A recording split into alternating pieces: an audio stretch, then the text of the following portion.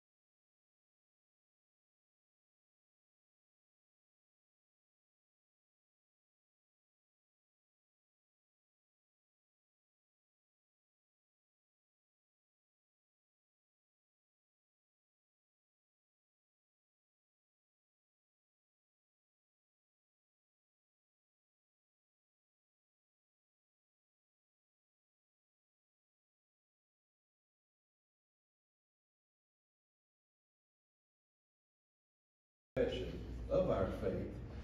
I believe in God the Father Almighty, maker of heaven and earth, and in Jesus Christ, his only Son and Lord, who was conceived by the Holy Spirit, born of the Virgin Mary, suffered under Pontius Pilate, was crucified, dead, and buried. The third day he rose from the dead. He ascended into heaven, and seated at the right hand of God the Father Almighty. From hence he shall come to judge the quick and the dead. I believe in the Holy Spirit, the Holy Catholic Church, the communion of saints, the forgiveness of sins, the resurrection of the body, and the life everlasting. Amen.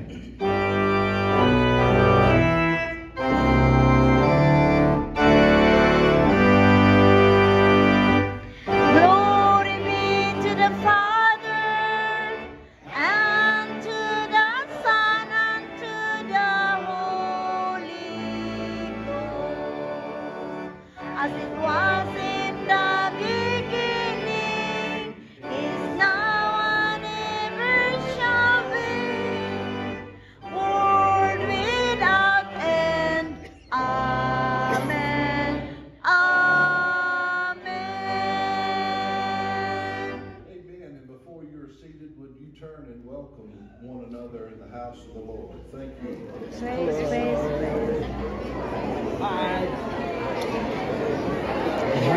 Hi, how are you? Hajimamashita. A lot of people to the home.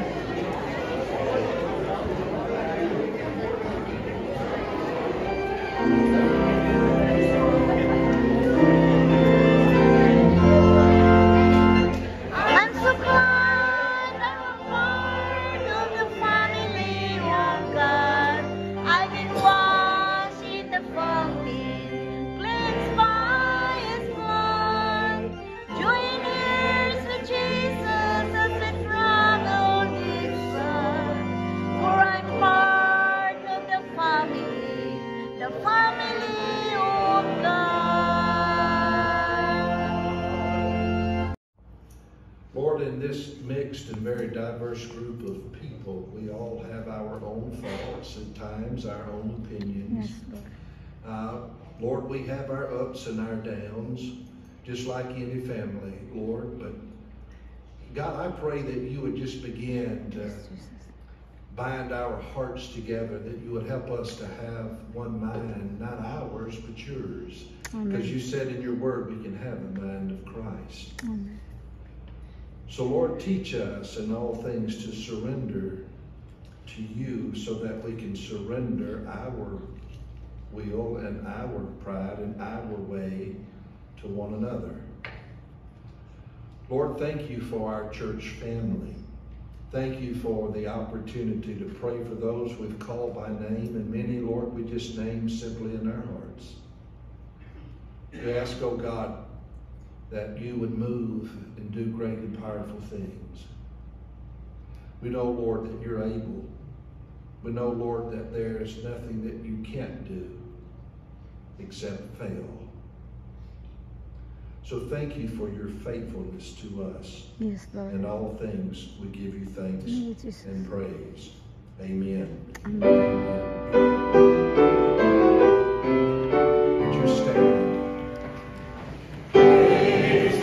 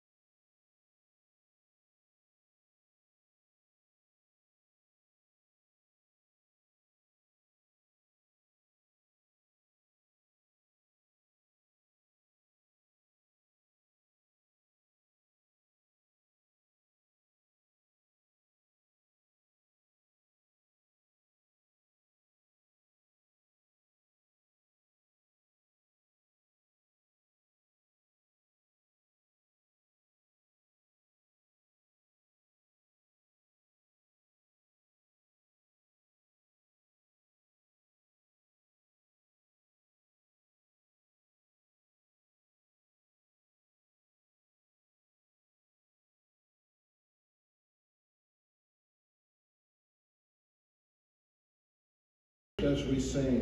Jesus was a little children, all the children of the world. Red and yellow, black and white, they are precious in His sight. Jesus loved the little children of the world. Amen. If you would, which we can take. There is a right way in which we can go. And we can have a trust in a God that will lead us through some of the most difficult things we'll ever go through in our life. Amen. So today is a message to encourage me. I pray that it will encourage you as well. Proverbs chapter 3, verse 5. Trust in the Lord with all of your heart, and lean not on your own understanding. In all your ways acknowledge or trust Him, and He will make your paths straight. Amen. This is the word of God for the people of God. Thanks be to God.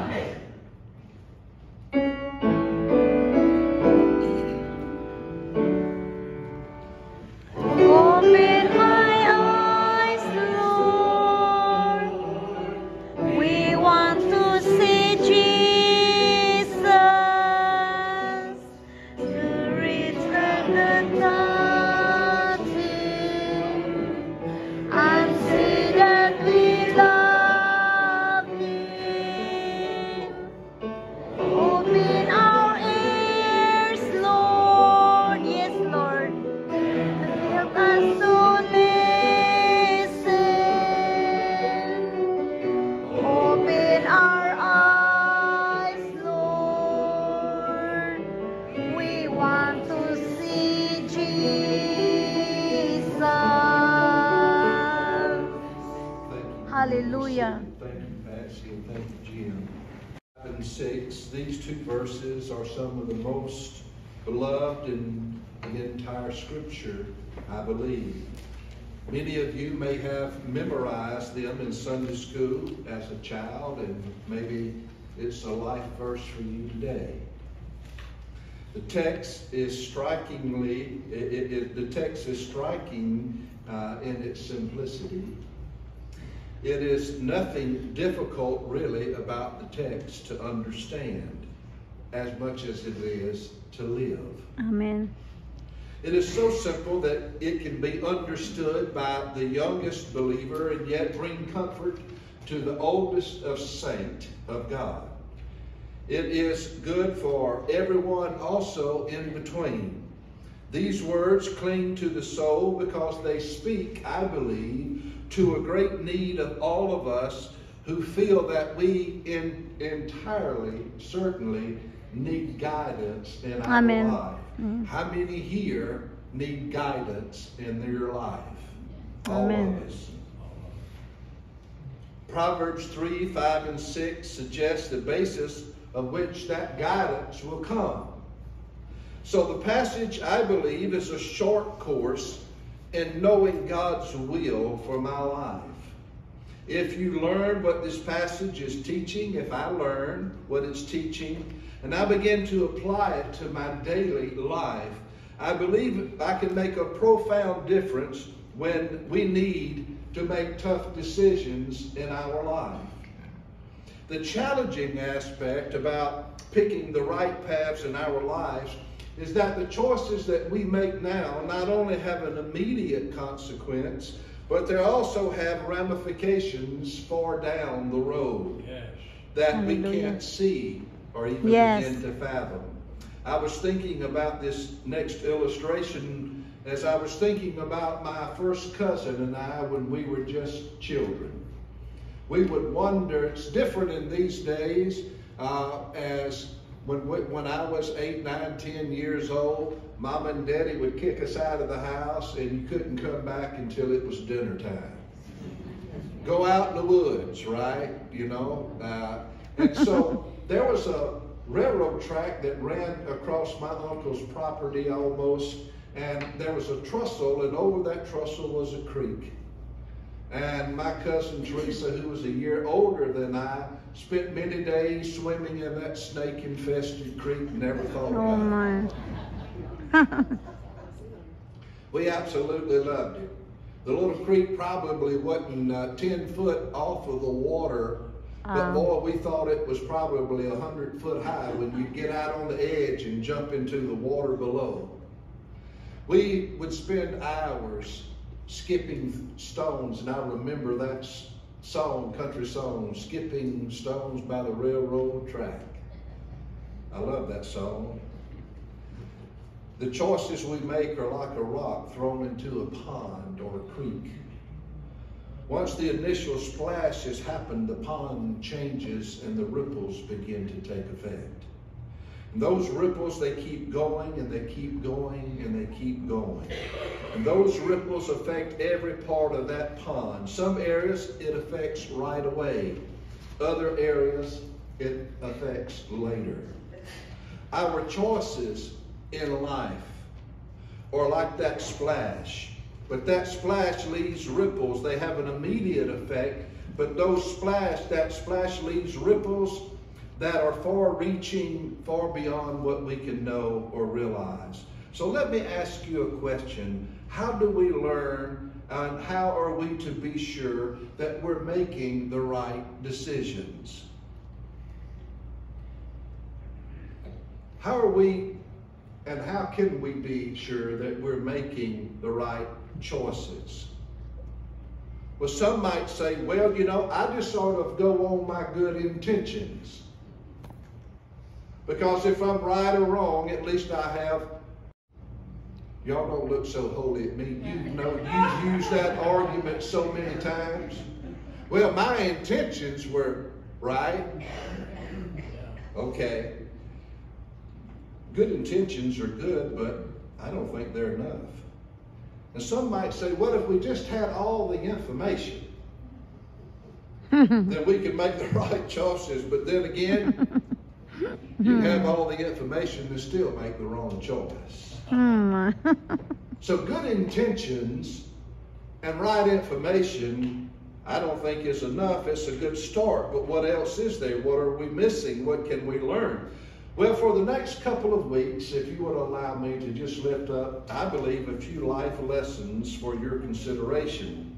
And I'm sure of the first life lesson, you've probably never thought about this.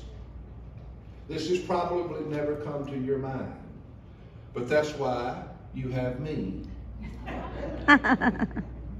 Hallelujah. So what I'm about to tell you is just going to grip your imagination, and you're going to say, wow.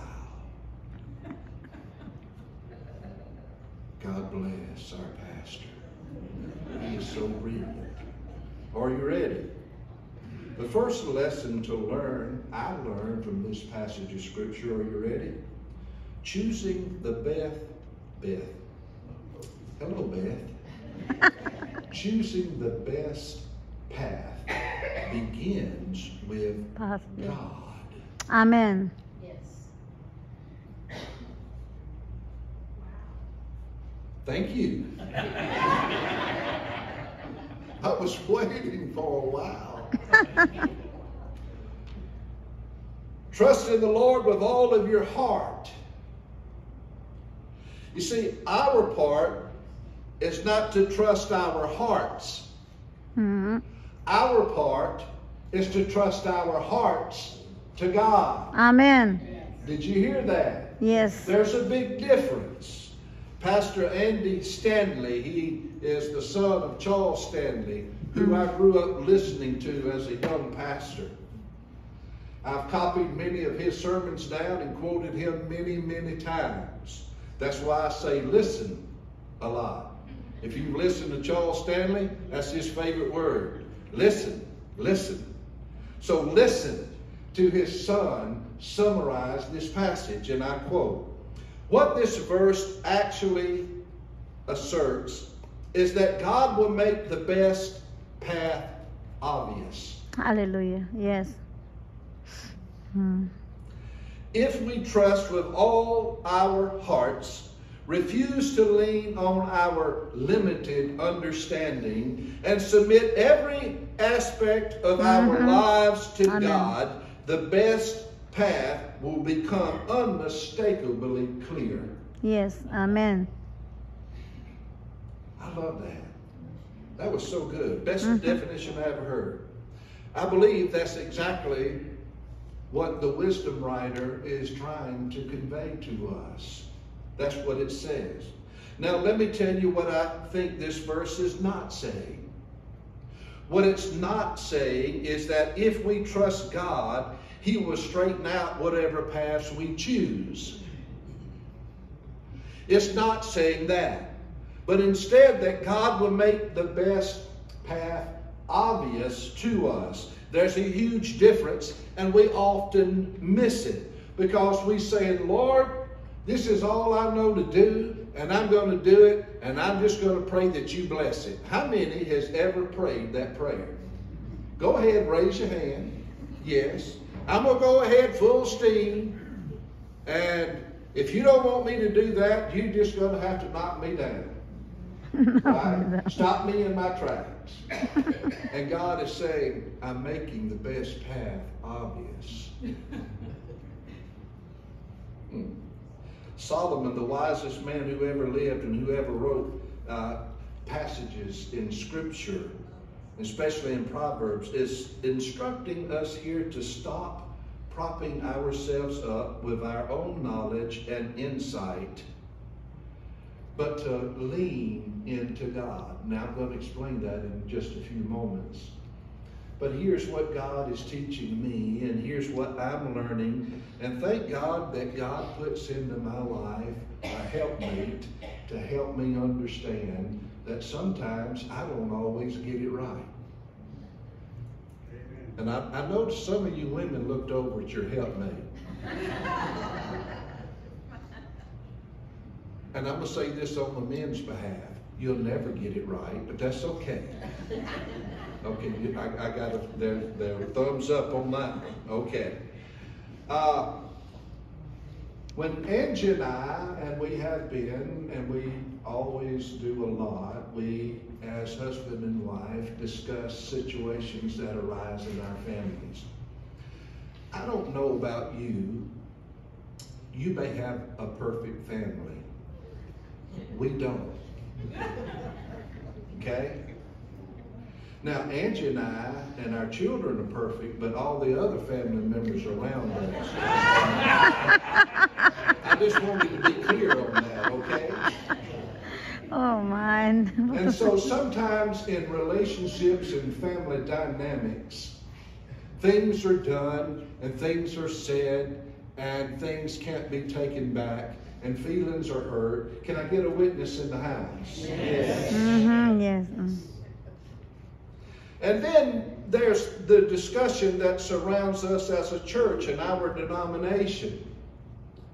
And if you listen to one side will say, oh, you know, we just need to do this, and we need to follow God, and we need to do this, and this is the way, and this is how it needs to be done. And you listen to the other side, and guess what you're going to hear? The same thing. Recently, my wife and I were having a discussion about how we would handle a particular family situation.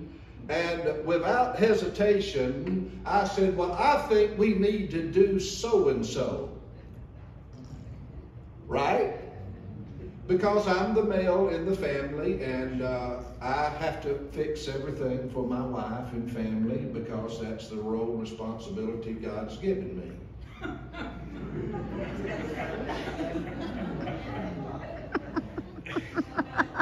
Your family is just like mine. That's wonderful. Yeah. Here's what my wife is teaching me.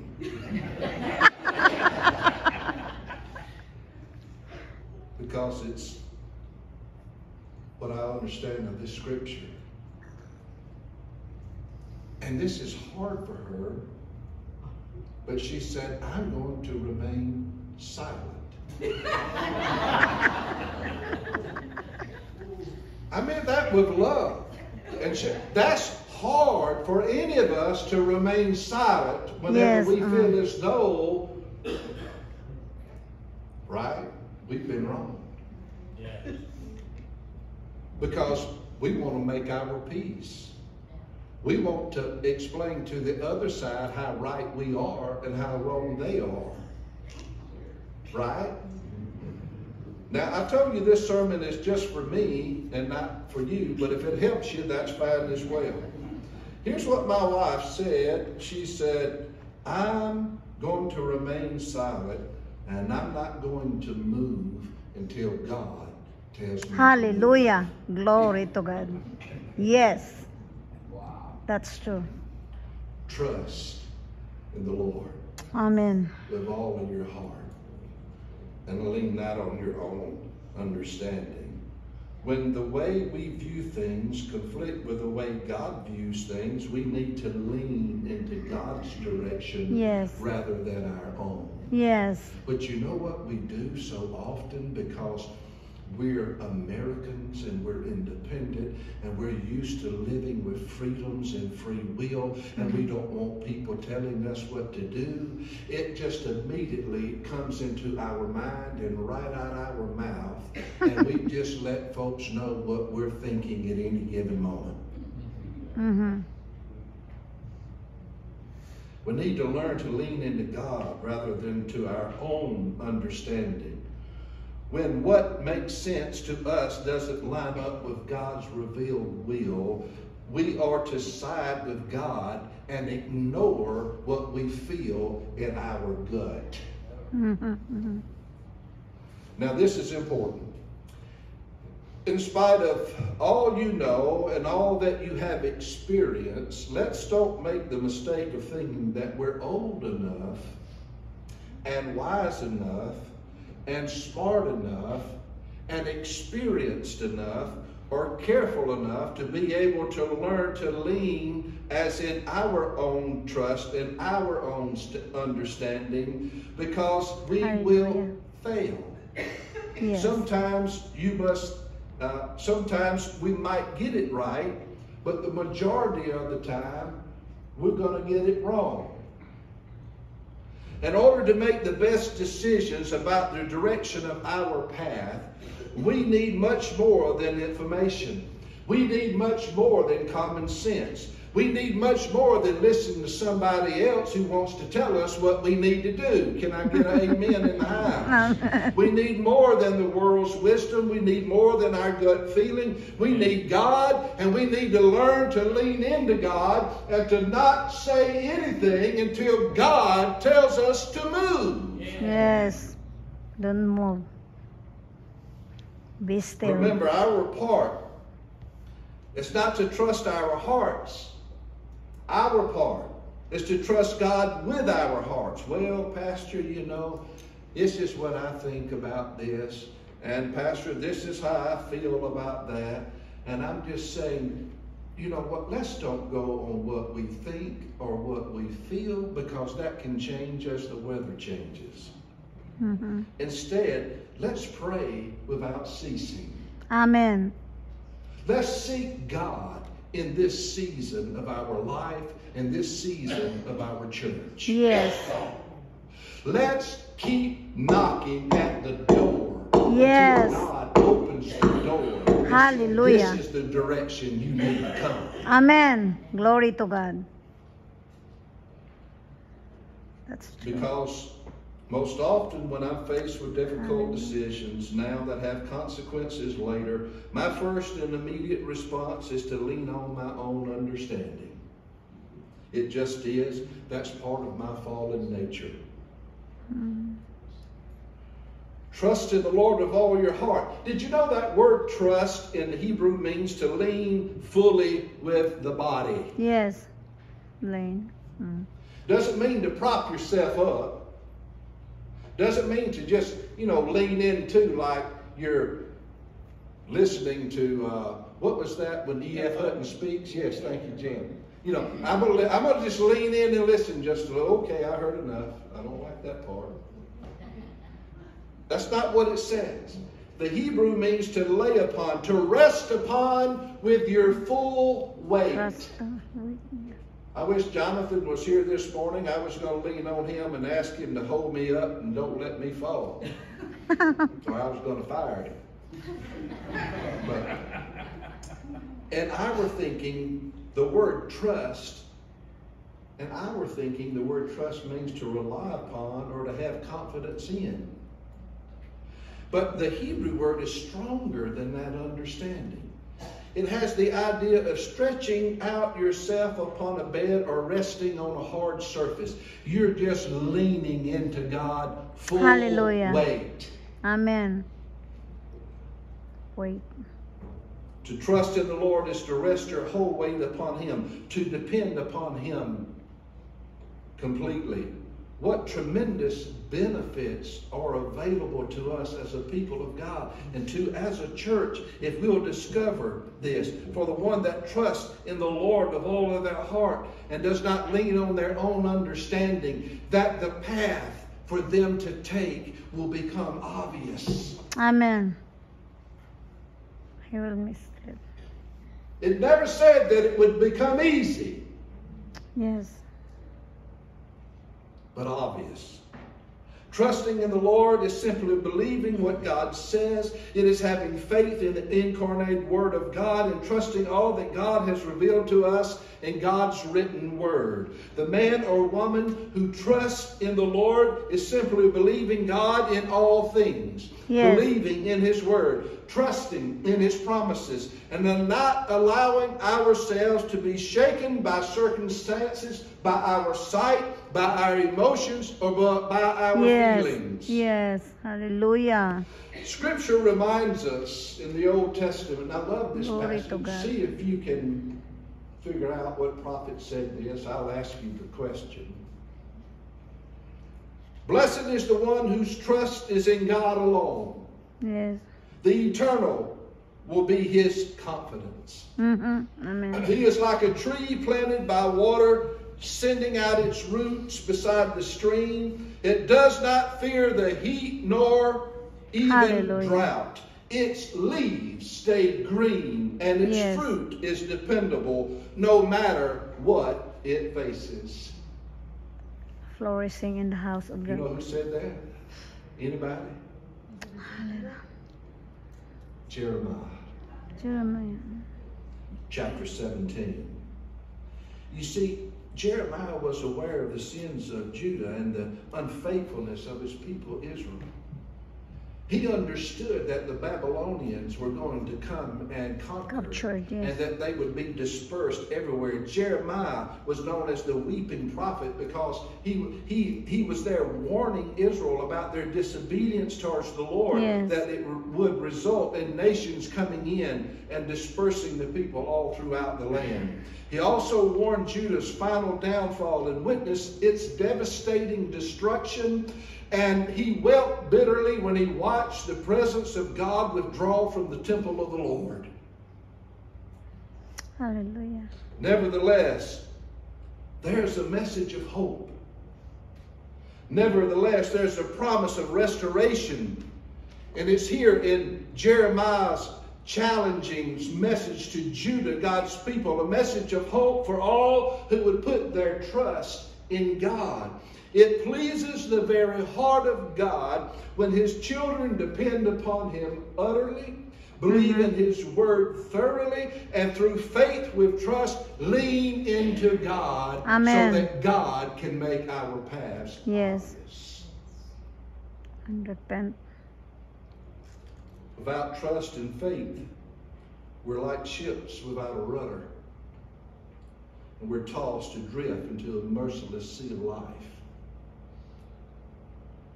For the one who draws near to God must believe that God exists and that God is a rewarder Yes. of Amen. those who diligently seek Him.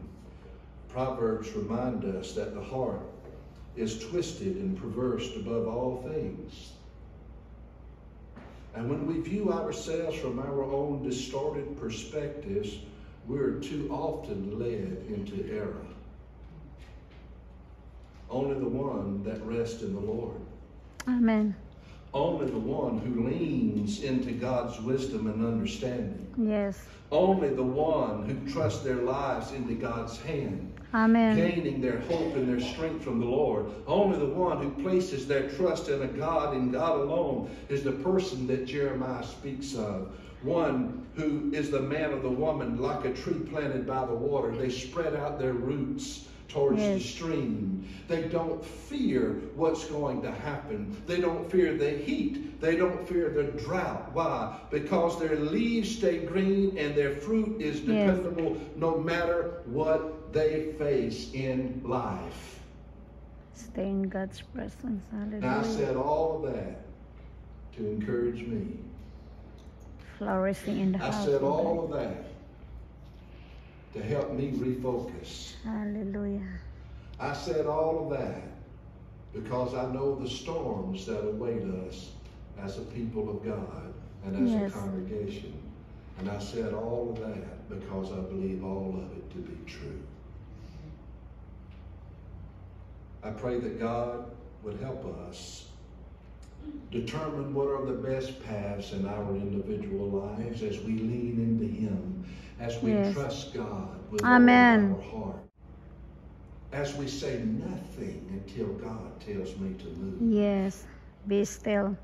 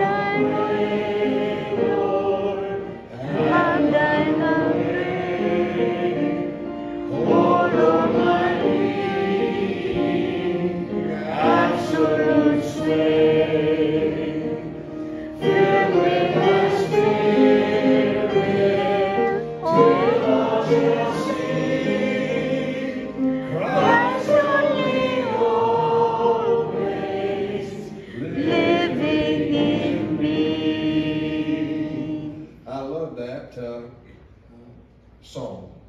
And actually I had chosen that last song to go with my second point that I have yet to tell you. So we're going to sing that probably again soon to go along with that second point. And let me just go ahead and tell you ahead of time. The second point is we have to surrender all of what we are to all of who He is. Amen. Amen. Go in peace. May the peace of God go with you. Amen.